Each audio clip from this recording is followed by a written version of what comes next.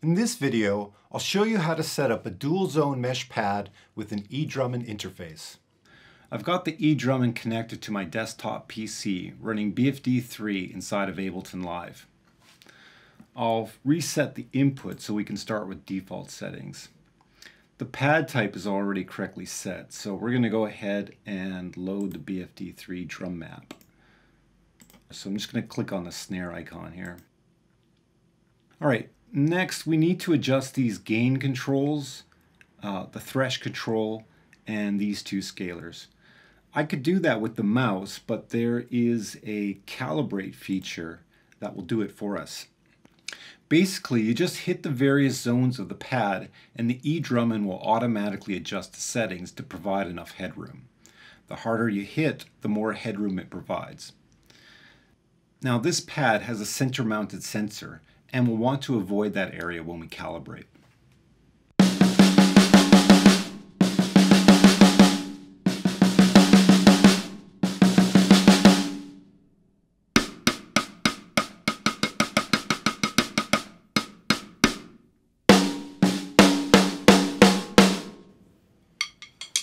All right. Now, if you're having trouble getting good separation between the head, the rim, and the Rimshot, you might need to adjust the Rimshot range control. When you hit the head of the pad, the indicator should fall to the left.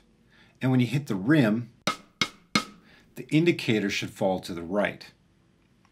So what we're going to do is play all around the head and all around the rim and just make sure that we're not getting any mistriggers.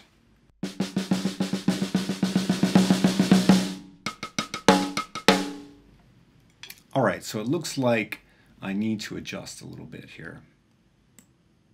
I'll pull that down there, and it looks like I can make this area a little bit bigger. Let's give that a try.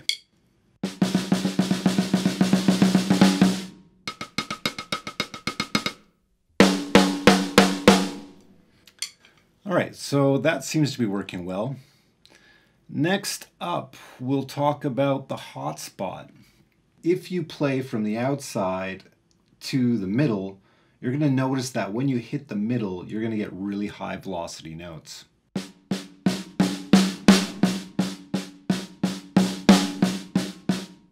This is the hotspot. So eDRUMin has a feature to help suppress the hotspot. So watch what happens when I hit the hotspot.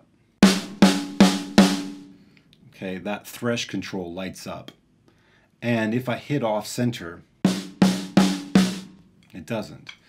This amount control just says how much suppression you're going to apply to notes that land in that thresh area.